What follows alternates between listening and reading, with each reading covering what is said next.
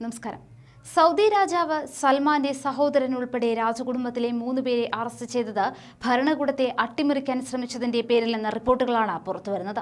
സൽമാൻ രാജാവിന്റെ ഇളയ സഹോദരൻ അഹമ്മദ് ബിൻ അബ്ദുൽ അസീസ്, മുൻ കിരീടാവകാശിയും ആഭ്യന്തരമന്ത്രിയുമായിരുന്ന Muhammad bin knife, രാജകുടുംബാംഗം Nawaf bin knife എന്നിവരാണ് അറസ്റ്റിലായത്. മുഹമ്മദ് ബിൻ സൽമാനെതിരെയുള്ള അട്ടിമറി നീക്കത്തെ തുടർന്നാണ് അറസ്റ്റെന്ന് അമേരിക്കൻ മാധ്യമങ്ങൾ റിപ്പോർട്ട് ചെയ്തു. സൗദിയിൽ ഏറെ ജനകീയനായിരുന്ന മുഹമ്മദ് ബിൻ നൈഫ് രാജകുമാരനും അറസ്റ്റിലായിട്ടുണ്ട്. അധികാര വടംവലിയുടെ ഭാഗമായുള്ള അറസ്റ്റിന് കിരീടാവകാശി മുഹമ്മദ് ബിൻ സൽമാനാണ് നിർദ്ദേശം നൽകിയതെന്നാണ് പുറത്തുവരുന്ന റിപ്പോർട്ടുകൾ സൂചിപ്പിക്കുന്നത്. എന്നാൽ മുൻ സൈനിക രഹസ്യാന്വേഷണ വിഭാഗം മേധാവി സെയ്ഫ് ബിൻ അഹമ്മദിനെയും മറ്റ് 3 മുതിർന്ന രാജകുമാരന്മാരെയും വെള്ളിയാഴ്ച തടങ്കലിലാക്കിയെന്നും റിപ്പോർട്ടുകളുണ്ട്.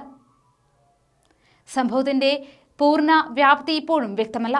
രാജാവിനെയും കിരീടാവകാശിയെയും പുറത്താക്കാൻ ശ്രമിച്ചുവെന്നാണ് പ്രതികൾക്കെതിരായ കുറ്റം. ഒരുപക്ഷെ ജീവപര്യന്തം തടവോ വധശിക്ഷയോ വരെ ലഭിക്കാവുന്ന കേസാണ് ഇതെന്നും റിപ്പോർട്ടിൽ പറയുന്നു. ഇതിന്റെ അടിസ്ഥാനത്തിലാണ് ഇവരെ ജയിലിൽ അടച്ചത്.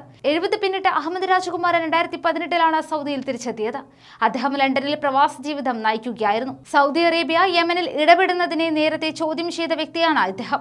സൗദി രാജാവിനെയും കിരീടാവകാശിയെയും അദ്ദേഹം കുറ്റപ്പെടുത്തുകയും ചെയ്തിരുന്നു. ലണ്ടനിൽ നടന്ന പ്രതിഷേധത്തിൽ അഹമ്മദ് രാജകുമാരൻ നടത്തിയ പ്രസംഗം ഏറെ ചർച്ച ചെയ്യപ്പെടുകയും ചെയ്തിരുന്നു. മുൻപ് സൗദിയുടെ കിരീടാവകാശിയായിരുന്നു മുഹമ്മദ് ബിൻ നൈഫ് രാജകുമാരൻ. മാത്രമല്ല, ആഭ്യന്തരമന്ത്രിയുടെ ചുമതലയും അദ്ദേഹം വഹിച്ചിരുന്നു. സൗദിയിൽ തീവ്രവാദ വിരുദ്ധ നടപടികൾ ശക്തിപ്പെട്ടത് ഇദ്ദേഹം ആഭ്യന്തരമന്ത്രിയായിരിക്കവെയാണ്. 2017 ഇദ്ദേഹത്തെ മാറ്റി മുഹമ്മദ് ബിൻ സൽമാൻ രാജകുമാരൻ കിരീടാവകാശിയായത്. മുഹമ്മദ് ബിൻ സൽമാൻ രാജകുമാരനും മുഹമ്മദ് ബിൻ നൈഫ് രാജകുമാരനും തമ്മിൽ ഭിന്നതയുണ്ടായെന്ന പാശ്ചാത്യ മാധ്യമങ്ങൾ റിപ്പോർട്ട് ചെയ്തിരുന്നു. എന്നാൽ നൈഫ് രാജകുമാരന്റെ കയ്യിൽ മുത്തം വയ്ക്കുന്ന മുഹമ്മദ് രാജകുമാരന്റെ ചിത്രമാണ് ആ ദിവസങ്ങളിലെല്ലാം തന്നെ സൗദി അറേബ്യൻ മാധ്യമങ്ങൾ പുറത്തുവിട്ടിരുന്നത്. മുഹമ്മദ് ബിൻ നൈഫ് രാജകുമാരൻ വീട്ടുതടങ്കലിലാണെന്നാണ് പിന്നീട് പാശ്ചാത്യ മാധ്യമങ്ങൾ വാർത്ത നൽകിയത്. ഇദ്ദേഹം താമസിക്കുന്ന ജിദ്ദയിലെ കൊട്ടാരത്തിൽ പ്രത്യേക ഗാർഡുമാരെ ഭരണകൂടം നിയമിച്ചുവെന്നും റിപ്പോർട്ടുകൾ പുറത്തുവന്നിരുന്നു. എന്നാൽ ഇക്കാര്യം സൗദി അറേബ്യൻ ഭരണകൂടം നിഷേധിക്കുകയാണ് ചെയ്തത്. സൗദി ഭരണകൂടം ഔദ്യോഗികമായി അറസ്റ്റിനോട് പ്രതികരിച്ചിട്ടുമില്ല എന്നതും വ്യക്തമാണ്. നേരത്തെ പണ്ഡിതന്മാരെയും സാമൂഹിക പ്രവർത്തകരെയും എല്ലാം തന്നെ അറസ്റ്റ് ചെയ്തത് വലിയ വിവാദമായിരുന്നു സൃഷ്ടിച്ചത്. 2017 സമാനമായ രീതിയിൽ സൗദി അറേബ്യയിൽ പ്രമുഖർ അറസ്റ്റിലായിരുന്നു. ലോക കോടീശ്വരന്മാരിൽ ഒരാളായ അൽ വലീദ് ബിൻ തലാൽ ഉൾപ്പെടെയുള്ള പ്രമുഖരായ വ്യവസായികളെല്ലാം തന്നെ അറസ്റ്റിലായി. 1 വർഷത്തോളം കഴിഞ്ഞ ശേഷമാണ് ഇവരെ വിട്ടയച്ചത്.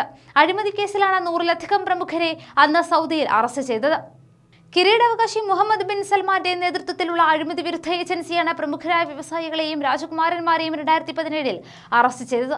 ലോകത്തെ വൻകിട കമ്പനികളെല്ലാം തന്നെ നിക്ഷേപമുള്ള പ്രമുഖർ അറസ്റ്റിലായത് ആഗോള സാമ്പത്തിക രംഗത്തെ ബാധിക്കുമോ എന്ന ആശങ്കയും പരന്നിരുന്നു. എന്നാൽ നഷ്ടപരിഹാരം ഈടാക്കിയ ശേഷം ഇവരെ വിട്ടയച്ചുവെന്നാണ് മാസങ്ങൾക്ക് ശേഷം പുറത്തുവന്ന വിവരവും. അറസ്റ്റ് ചെയ്ത രാജകുമാരന്മാരെ 2017 പാർപ്പിച്ചത് റിയാദിലെ റിറ്റ്സ് കാൾട്ടൺ ഹോട്ടലിലായിരുന്നു. വിദേശ നേതാക്കൾ സൗദിയിലെത്തിയാൽ താമസിക്കുന്ന ആഡംബര ഹോട്ടലാണ് ഇത്. ഈ ഹോട്ടൽ താൽക്കാലിക ജയിലാക്കി മാറ്റിയാണ് വിചാരണ നടപടികൾ പൂർത്തിയാക്കിയത്. അന്ന് അർദ്ധരാത്രി നടന്ന അറസ്റ്റ് ലോകത്തെ മൊത്തം ഞെട്ടിച്ചുകൊണ്ടായിരുന്നു. സമാനമായ നീക്കം തന്നെയാണ് ഇപ്പോഴും നടന്നിരിക്കുന്നത്.